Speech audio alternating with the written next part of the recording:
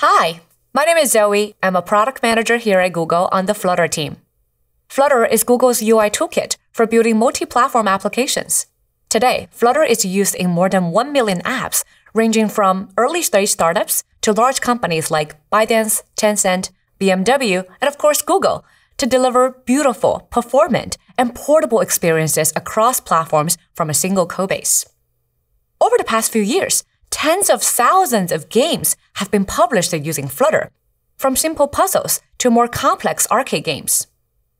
Some of our favorites include Lodem's 4 Picks 1 Word, the popular word guess game, the retro pinball game we built in Flutter for I/O, and PUBG Mobile, who uses Flutter in their social and menu screens where a 3D game engine is not needed. And that's why today, I'm here to talk about how we're investing in making game development in Flutter faster and easier. To start, I want to talk a little bit about why Flutter can be a great choice for game developers. First, Flutter is free and open source, giving you fine-grained control over your game's rendering and input handling, allowing you to debug issues at their core and customize the engine to your needs. Second, Flutter supports multi-platform game development, so you can build your game for iOS, Android, web, and desktop, all from one single shared codebase.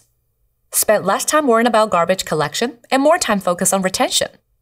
Finally, Flutter games load fast and are generally very performant, even on low-end devices or in browsers. Bundle sizes can be smaller because the Flutter engine only adds a few megabytes to your game. And while those are compelling reasons to use Flutter for game development, we know that game developers require even more support and resources, which is why I'm excited to introduce you to the Flutter Casual Games Toolkit, a collection of tools, templates, and resources to make game developers more productive with Flutter. So what's in the Flutter Casual Games Toolkit? First, you'll find genre-specific templates like our car game that provides basic game UI, audio integration, and more complex games with a game loop, showcasing collision detection, animation, and camera using popular open-source game engines built on top of Flutter, like Flame. These templates make it easy to get started building a casual game in a specific genre, such as puzzles, runners, or platformer games. After you've gotten started, it's simple to implement add-ons for things like leaderboards, achievements, authentication, and monetization features such as in-app purchases and ads when you need them.